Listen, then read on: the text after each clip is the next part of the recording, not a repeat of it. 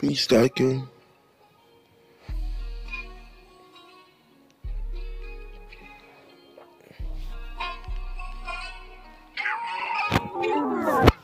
Yeah, everything went down bad yesterday. Yesterday was a trauma day. Devil was working through me, but the devil was working through everybody. Yeah, I got sad. Got the shit slapped out my mouth, but that shit didn't hurt. It didn't hurt me as bad as what my brother said to me. My brother said I was guilty. He didn't say them damn. He didn't say them exact damn words. He said don't fuck with you. I don't fuck with you no more in life. So you know what? I lost my brother. Now in fact I lost both brothers. Cause my brother beat dick right in him. So I had to cut him off too.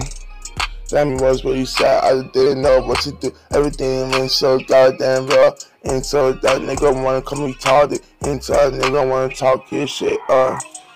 It's so sad. That I don't get the bills no more. I talked to my auntie. She told me to calm down, take deep breaths. It may even be that I can't do that. I already gonna learn if I can't use it. I didn't feel like fucking living no more. Cause I don't got no family out here. Or only one person. Family that I pick, that is my auntie, the one that was talking to me yesterday. Yesterday was a crazy ass day. Demons was warming. I didn't even touch my son. Yeah, son, I miss you. Just try to call you a DM, but you didn't fucking answer, but it's cool. But you was asleep. I just want to say that I lost all my brothers. That brothers took revenge. Brothers gonna take revenge. Brothers gonna be there for you. But my brothers not gonna be there for me. Now we already be cut off. Fuck ya. Yeah, man, you go fuck you.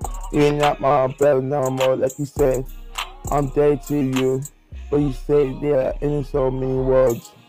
Everybody fucking said, said it till all fucking not. Now there's a part in my heart that really fell off. My soul getting broken, moving more broken than my heart. That's fucking sad. I just really wanna fucking kill them.